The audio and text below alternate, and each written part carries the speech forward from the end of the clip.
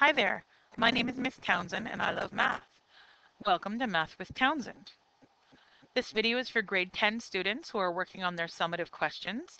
It's the first section in the quadratic relations part of your questions, and it's labeled question number 9. So let's look at it.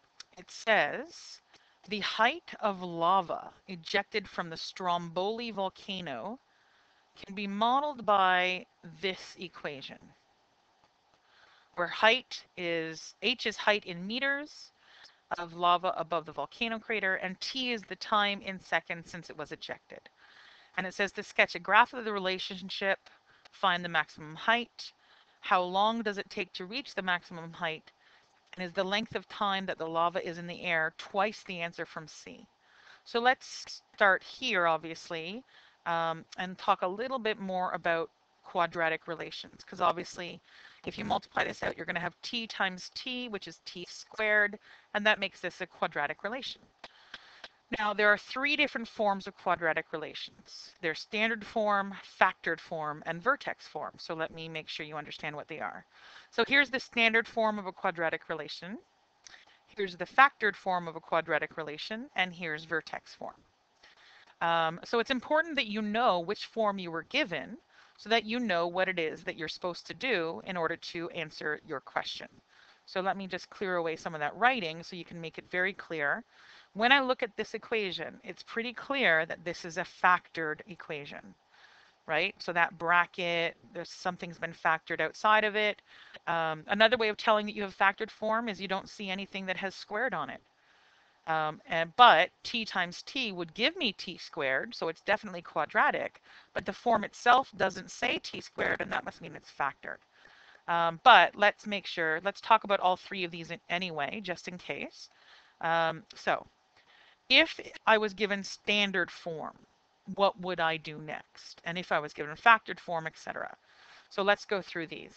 So if I was given standard form and I was told sketch a graph, this is what I would do. I would find the y-intercept. Well, that's always the easiest thing to do in standard form because it's always this number right here. And then, well, there's not much else you can do except for algebra. Then you either try to factor it or you try to complete the square. In other words, really, if you're given standard form, you can do one thing easily, find the y-intercept, and after that, you either turn it into factored form or you turn it into vertex form. So standard form, in a way, is the meanest form to give you, but also it's the form that requires you to demonstrate your knowledge of math most effectively. So this is what I would have to do if I was given standard form. What if I was given vertex form? If I was given vertex form, here's what I would do. I would find the vertex, which is easy to find because it's in vertex form. So my vertex would just be h comma k. Then I would find the y-intercept, just simply sub in 0 for x, and then follow the rules of Bedmes to solve for y. And then from there, I would be able to, and let me just do a really quick sketch for you down here. From there, I would know where my vertex, I would have the y-intercept, and then I would look at the value of a in the equation, and I would follow whatever a tells me, and in order to find the shape of that particular, parabola. So those little steps are me going like over 1, over 2, down 4, the way that you graph a parabola. So that's what I would do if I had vertex form. But this time I have factored form. So here's what I would do in factored form. And factored form is my favorite. That's why we spend so much time teaching you how to factor properly, because we know that factored form is the most useful of the forms of a quadratic relationship. So in factored form, I can easily find the roots. I can use the roots to find the vertex, and of course, I can find the y-intercept by letting x equal 0 and doing the algebra properly to solve for y. So that's what we're going to do in this question. We're going to follow the steps to finding factored form. So again, let's look at the equation. In fact, let's make a copy of it. Oh no, can't do it. So let's go down to the next slide, h equals, and make sure we have it. So h equals negative 5t bracket t minus 11. Okay, so there's the equation. And again, it's in factored form. So sometimes students let's look back. Sometimes students really need to see two brackets to understand factored form. So if that's you, if your brain kind of likes seeing common patterns, then here's what you do. Put two brackets into your expression. Because now I can say that I have this bracket multiplied by this bracket.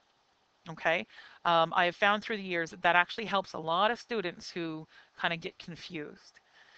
So to find the roots, and roots is another word for x-intercept. Ooh, I put roods. Don't find the roots. We're going to find the roots. And to find the roots, which are also known in this case as t-intercepts, we let h equals 0. So we're going to let h equal 0. And then how do we solve? So this is the key to factored form. I have two things multiply together that equals 0. So let's review logic, logic, logic. If this bracket was 0, it doesn't matter what this bracket is. 0 times anything is 0. So therefore, if negative 5t equals 0, I have a root. Right? If this bracket was 0, 0 times anything is 0. So therefore, I've solved, and therefore I have a root. Now, the same thing is true for the other bracket. So let's clear this a little. So this was negative 5t. Now, if this bracket was 0, it doesn't matter what's in this bracket. 0 times anything is 0. So if this bracket was 0, I also have a root. So if t minus 11, minus 11 equals 0, I have a root. Above me, hold on, somehow I have one of Winnie the Pooh's friends. There we go. So if this bracket was 0, I have a root. If this bracket was 0, I have a root. And that's why we're about to see two roots, because there's two possible ways of making this statement here a true statement. So let's clean this up a little bit. That's just theory. Again, it's not actually part of what you would be expected to write. It's just making sure that you understand what we do when we find roots.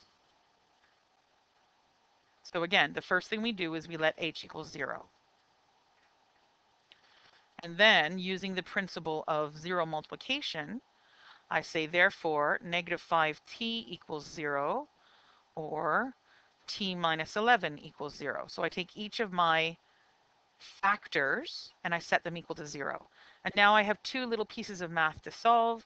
Here, divide by negative 5, and I get t equals 0. Well, there's one root.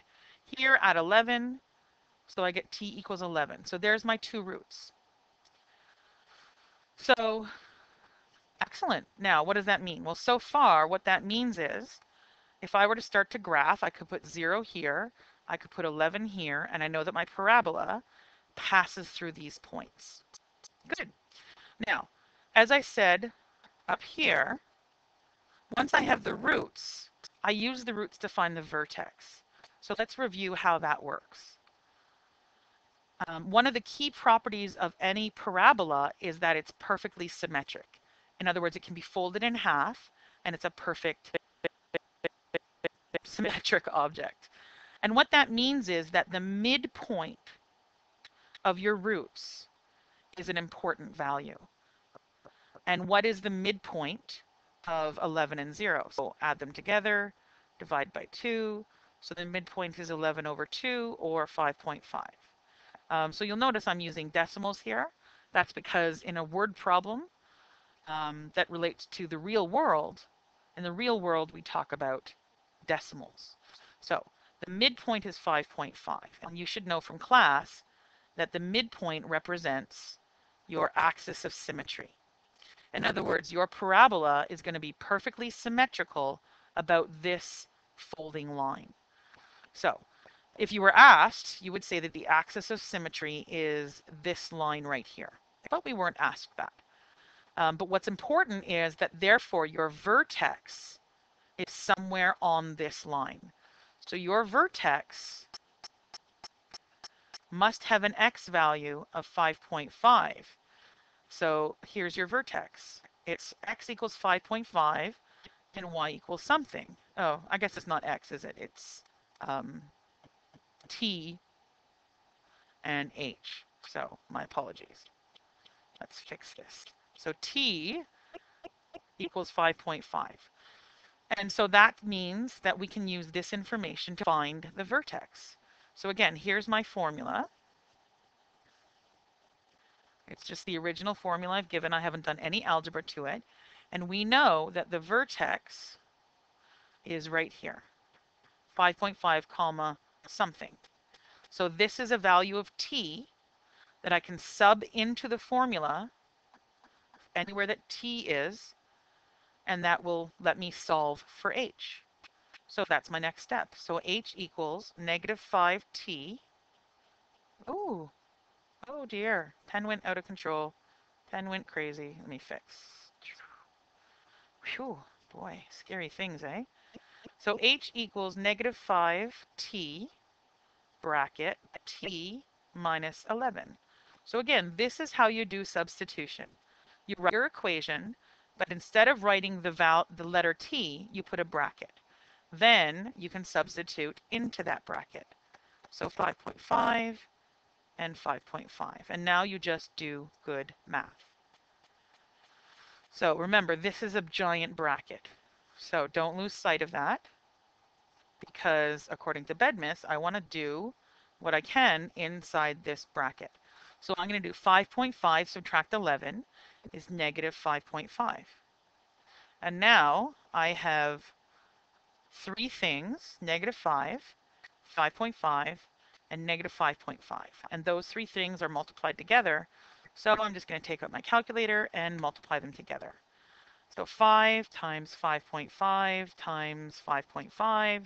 Two negatives made a positive. That's why I didn't even bother typing that in. So I get 151.25 meters, I guess. So if we think about our sketch again, now I know my parabola does this. And this point here would be that value I just found, 151.25, right? And I knew already that it went down. I mean, we knew that, right? Because the a value was negative. So now that I have this information, I can try to draw, let's try to draw a pretty decent sketch. And a decent sketch therefore requires that I have a grid. So here's a grid. Now I don't have to really worry about negatives because one axis is time and we don't go backwards in time. The other axis is height, and we assume that when the lava hits the surface of the earth at height equals 0, that it just stops there. So keep that in mind. So we're going to put t here. We're going to put h here. We know that we have to go up to 11. So we'll label 5, 10, and 15. And this is in seconds. Height is in meters. Now, the height has to go up to, what was it? 151.25. So obviously I have to choose a different scale. So 50, 100, 150. And here's what I know. I have a root at 0, a root at 11, and a midway point, so a symmetry point, and I'm going to put that on my sketch right at 5.5, and I'll move it over just slightly. Doot, doot. And that then I can put my vertex right on it at just past 150 because it's 151 point whatever. And then I will use some sort of magic skill to do this and do this. Okay, so you let me just wave my magic wand and make that beautiful. There it is. Now, of course, we don't want this graph to go into the negatives and into the positives. So when we start part 2, because we have to go on to a second video, you're going to see the beautiful graph again. So I'll see you in video number 2 for this question.